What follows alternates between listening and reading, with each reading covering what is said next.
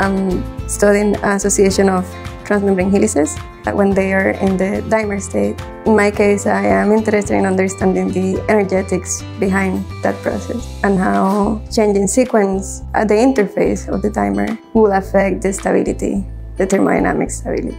To know how life could evolve, it is important for us to look how life has evolved and come to the current form that we look at right now. So I'm working on a Rubisco protein complex. And so what I look at is the ancestral form of the protein and the modern form of the protein and try to understand how it would have evolved through time. I wanted to have something more applicable than answering a foundational research question.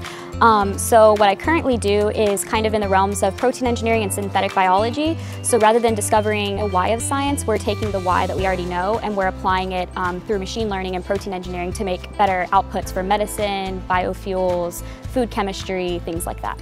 The main protein kind of at the center of our research, or protein complex, is the kinetochore. And because they're diffraction limited, recently we developed a expansion microscopy protocol. This method was created from a group in MIT, and he originally just said, what would happen if we take essentially baby diaper polymers, put them inside of biological samples, add water, and blow them up? And it turns out it works. But his original method expanded 4 times, and we were able to optimize it to a degree where we expand the cells 12 times.